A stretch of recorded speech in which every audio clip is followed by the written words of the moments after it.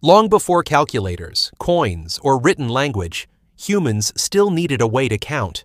And so, in the caves of Swaziland, over 35,000 years ago, counting made its debut.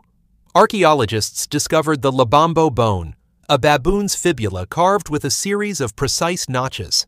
It wasn't random scratching, it was a lunar calendar, a record of days and moon cycles. This tiny bone proved that even our earliest ancestors understood numbers and patterns. Over time, humans turned this idea into tally sticks, pieces of wood or bone marked with notches to record trade, taxes, and debts. By the 1100s, tally sticks became the world's first accounting system, even used in medieval England to track payments and taxes.